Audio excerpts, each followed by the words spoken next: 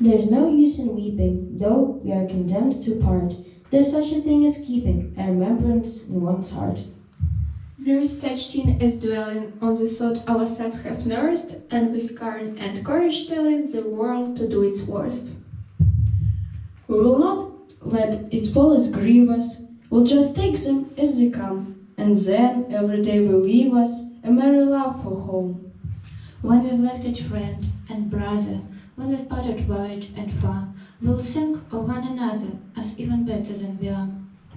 For the glorious sight above us, for the pleasant sight beneath, we'll connect with those that love us, whom we truly love till death.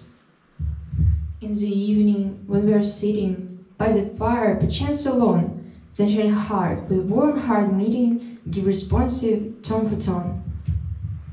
We can burn the bonds which chain us, which cold human hands have worked, and when none shall dare restrain us, we can meet again in thought. So there is no use in weeping, bear a cheerful spirit still. Never doubt that fate is keeping future good for present ill.